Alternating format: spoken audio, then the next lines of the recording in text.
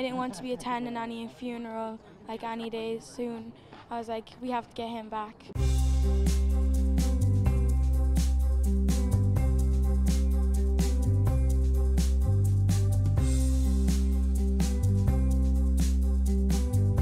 I was very shocked and I was really scared.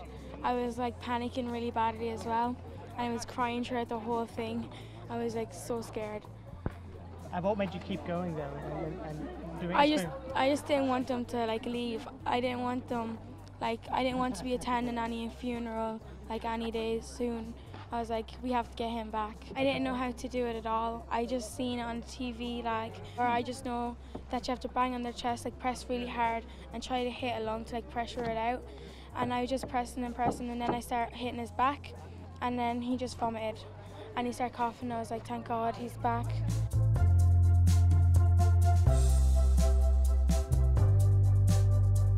Yeah, I knew the seriousness of the situation. Yeah. And what made you just go in anyway?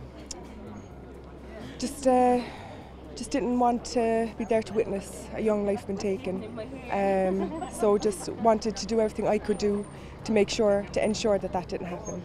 Because I keep saying, like, I'm an ordinary person. You don't expect something like this. Like, I suppose even taking gratitude for it, you feel like you think anyone would do the same in that position. And I suppose looking and listening to what people kind of said was hard to take at first, but now it's amazing. It's very humbling, absolutely humbling. Paddy's Day this year, just March gone by, down at Spanish Arch, a man entered the water and he got into difficulty. Alan jumped in without hesitation.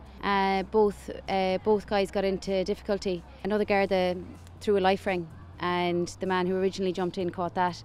And I lay down on the bank and was able to catch a hold of Alan and bring him in and hold on to him for dear life, literally. And when you were in the water, what was it like? Like, what was that experience like? Cold, so it was. And then the Corrib at times, when it's high, it can be fast flowing, and that's when I remembered you could be swept out very quickly. So I just grabbed your man and held on to him.